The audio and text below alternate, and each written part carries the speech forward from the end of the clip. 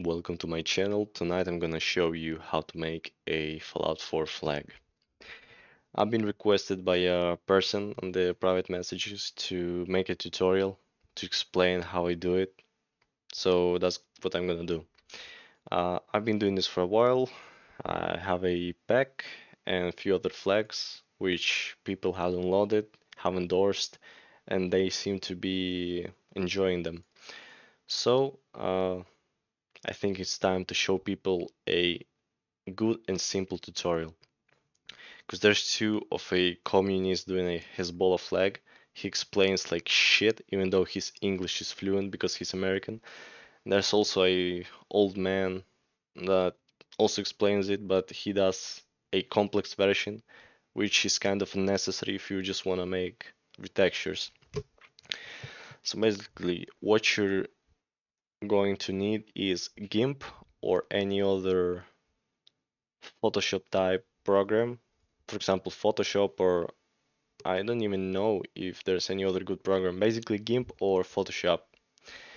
Also, Paint.net is good one, but it has fewer functions. For example, it doesn't have a align text, align stuff. I didn't see it, but it has a better DDS program. For GIMP, you're gonna need a DDS plugin, which is free. You can get it on the internet. I guess I'm gonna show you a link in the description. You will see it and you will get in and download it. So the first thing you need to do is have a design, right? So I'm gonna use this image and it's gonna be a basic one. So when you open GIMP, you go to File, New, and you need the image size. Now all flags are 1024 by 512. All of them. Like if you get higher, it might be a problem. Okay, so now you click on OK and you start doing your thing. Now I'm just gonna show you. Basically, we transform this. I'm just gonna put it in the center. There we go. Fuck. There we go. And I'm gonna, I don't know, add a line or something like that.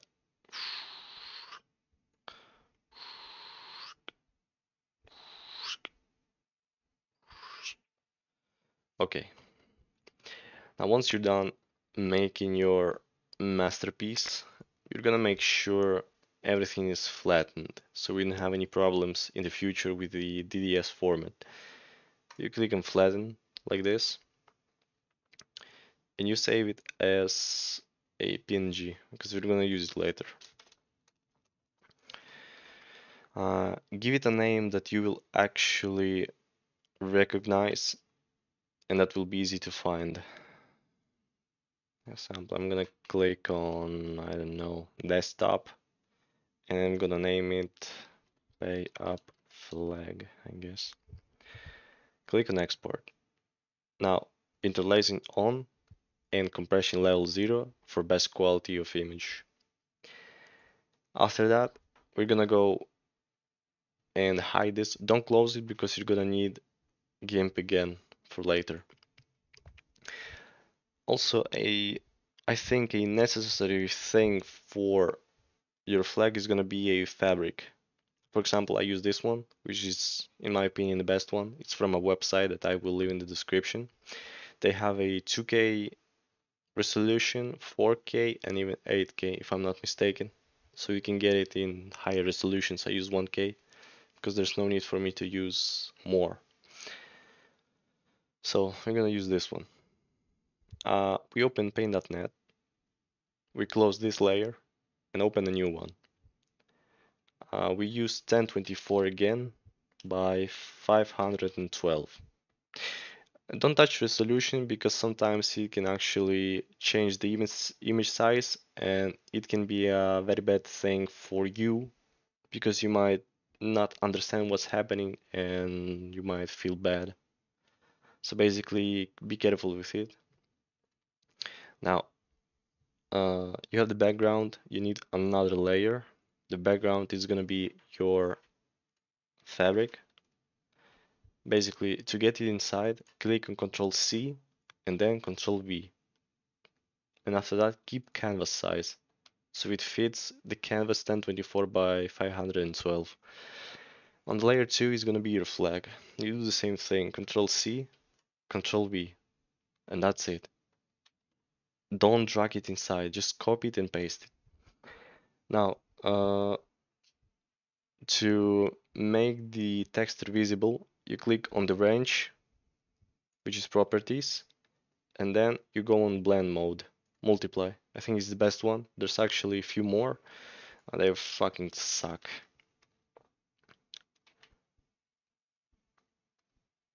Overlay sometimes is good, but as you can see here, it's not good at all. There's difference, which is kind of goofy, but we're not gonna use it. There's no need to. Darken actually looks nice, but check this yellow and then check this yellow. This one feels more natural. Now, you go and save it. But basically, oh fuck, my bad. Basically, you can play with it as much as you want, opacity and all of the stuff. If you, for example, set it less, you can also duplicate it as much as you need to get the exact color or exact texture that you want. I'm just gonna set it on 255. Okay, Control D to select known, and we're gonna save it. We're saving it as a PNG again. You can replace it. I usually do it. Okay, I think we won't be needing this anymore. Oh shit, my bad. Yeah, or maybe we will. I'll see. So basically, this is the flag. This is how it's gonna be on the game, basically. So now what you're gonna do is create the texture. To do that, you go into GIMP again. You close this one. You won't need it.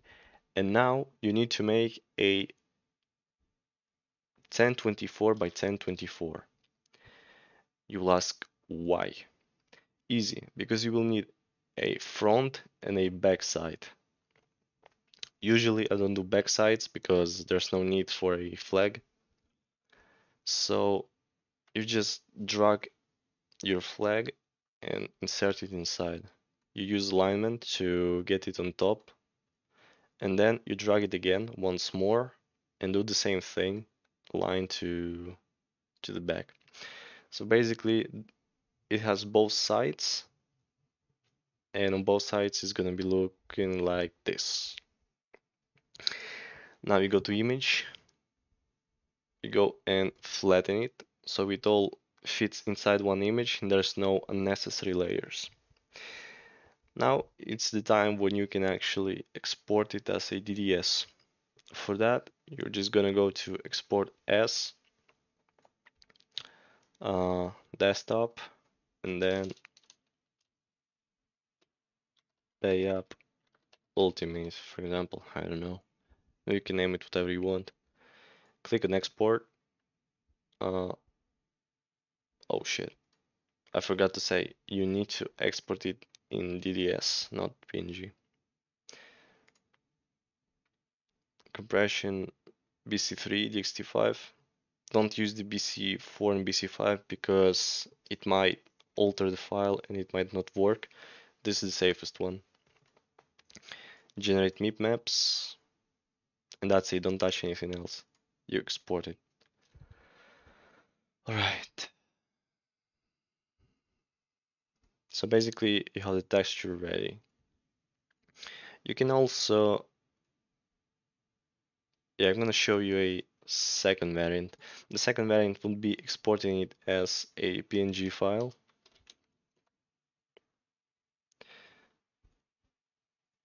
And then that PNG file, which is this one, you would get inside paint.net, and you would save it as a DDS, direct draw surface, and then you would replace it. I'm gonna call it 2 and hit on BC7 linear. Like this is a better one because it saves more quality. This is the thing that GIMP doesn't have. Save it. I even think it's a bit better if I'm not mistaken. Wait. 133. Other. I think they're the same. So basically, I just showed you 2 ways of doing it. Now, I'm gonna use this one from GIMP. So these 2 things, you can either just delete them or keep them in a folder, just if you want, doesn't matter. Now, to save your time, I'm gonna use the template, which you will have at your disposition after it's ready to be downloaded. You copy it and you paste it.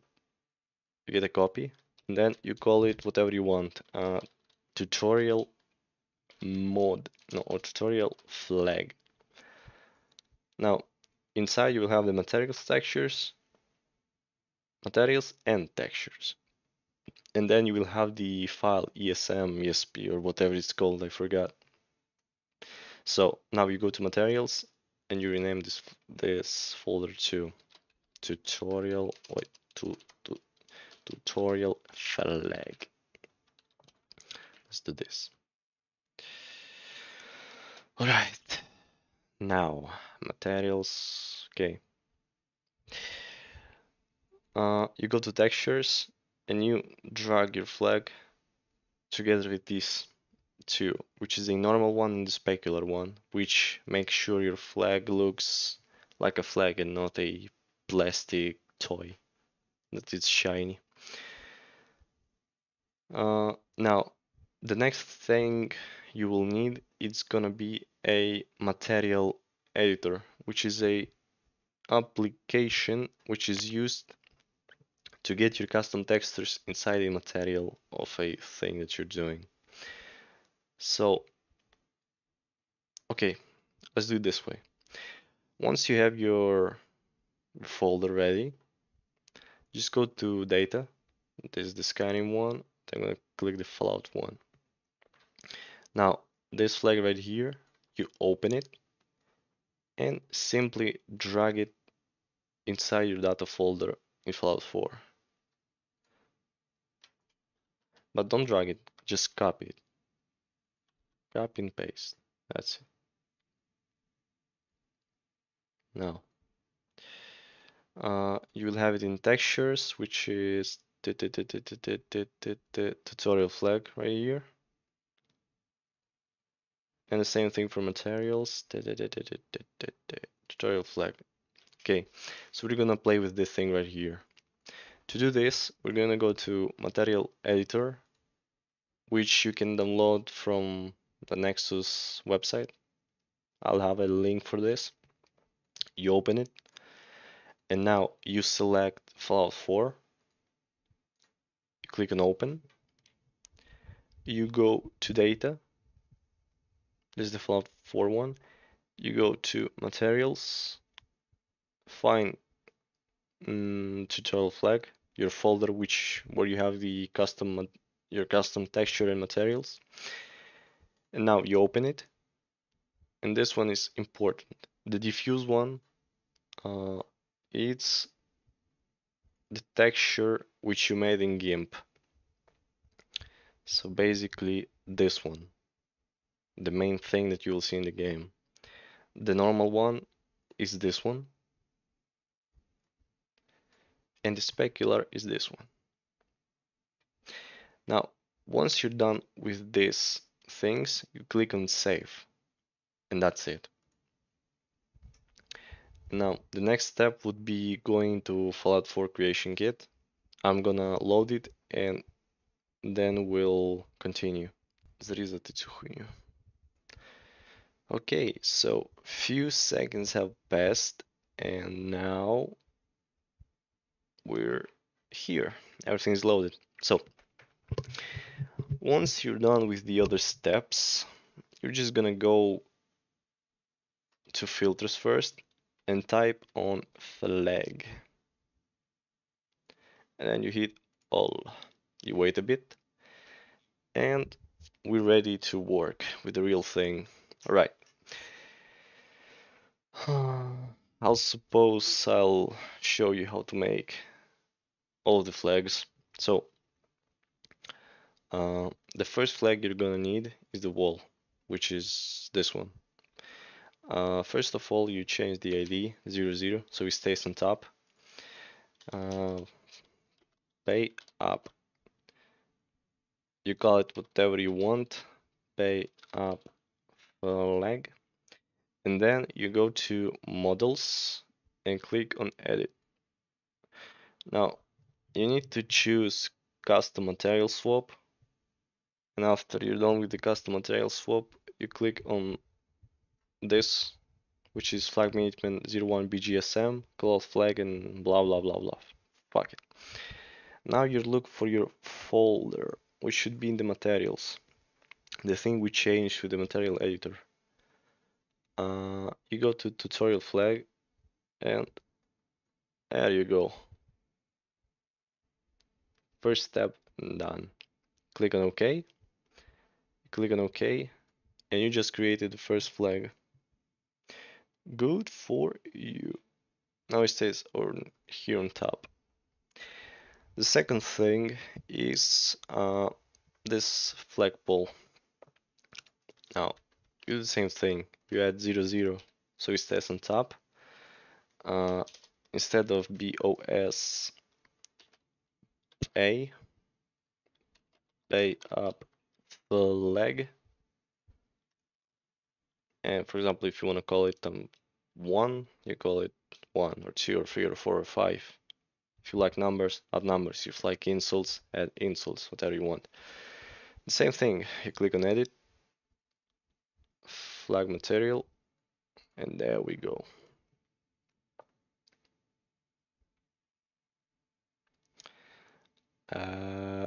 Second flagpole. 00 so it stays on top. BOS, we erase and add pay. Pay up flag. I'm gonna call it glag. Pay up glag. Same thing. You change flag management. This one. Don't touch power switch box because this is the flagpole. The stick. If you change it, it might get fucked, and you will cry. Same thing. And now the best one, the waving flags. So there's two types of waving flags. This one and this one. Now I only recommend changing this one because this one has no models, and so when you add it in the workshop, you won't be able to erase it without using the command prompt. Basically, let me show you. 00 stays on top. Pay up. Pay fuck up. Same thing here too. And now this 00 pay up.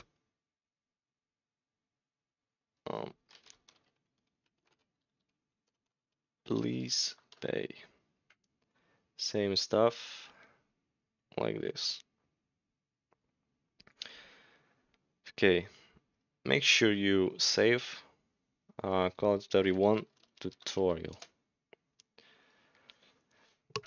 Also make sure you save several times throughout the process because the thing can crash whenever it feels like crashing, so I don't think it'd like that because I wouldn't.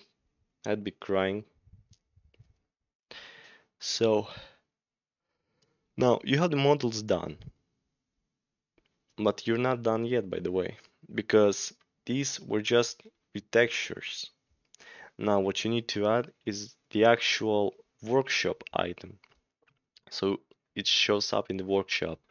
To do this, you scroll all the way down here and you find this file called workshop underscore co underscore decoration flag USA or any of this few. Basically, you just click on the first one.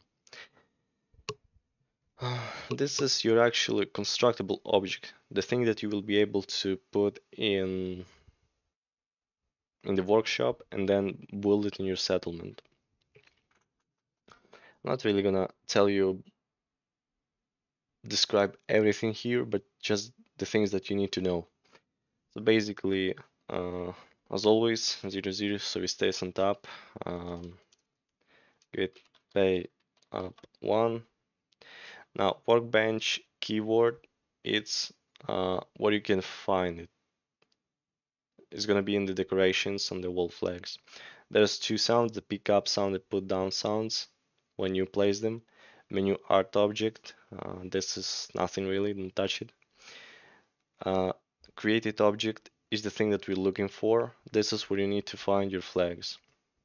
And this the flagpole, we just click on it and it will be set. Priority, it's if it's the first thing in the list or the last one. If it's 0, it goes by alphabetical order. If it's 1, it's the most important, and if it's 100, it's the least important thing.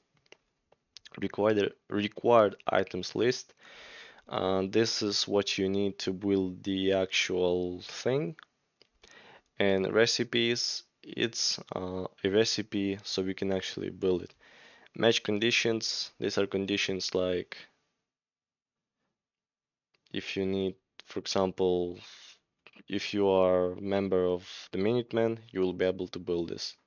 It's basically how the wall Minutemen flag works. So okay, you can add a description. I'm gonna just type this, and you click on OK. Add. Okay. Now you do the same thing with all of the previously mentioned items.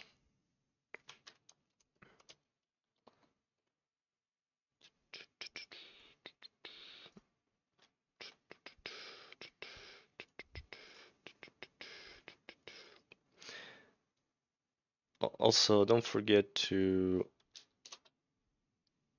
save. It's gonna be important because if you don't save, it could crash in any moment. Okay, now we got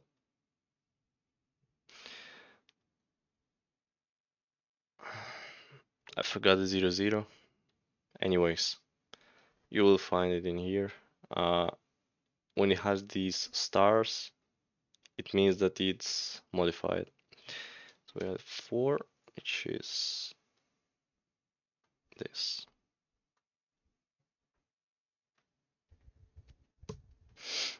And 5, which is the last one. Okay, should be good. Should be good. Now, after we are done with this, it means that we made constructible objects, furniture, decoration, and it will be able to be constructed inside the workshop. You save several times, and then you just click on leave, and you install it like every single mod throughout the mod organizer, Vortex, or whatever you're using. I suppose I'll see you in the game. Goodbye. Whew. So welcome back, gentlemen. Now I'm showing you the results.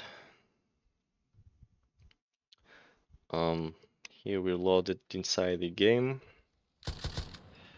So let me show you what's going on. So let's choose a place where we can plant the flags. And basically here, you press on V, you go to decorations, wall decorations, and then flags. Now you scroll a bit. We're close. There we go. Okay, so here's the wall flag. Um, Here's this one.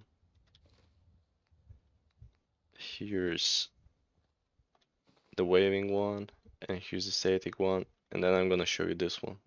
It's a fucking shit. Excuse my French. So, there's your wall flag. It has texture. It looks good. It looks nice. You can put it everywhere. Over here. You can see the fabric. So I think it's a success. Right. There's the flagpole one. You see, this is the backside a bit inverted. You can actually play with it, see if you can make it so it looks good and not inverted at all. This is how it looks like. Then there's the waving one.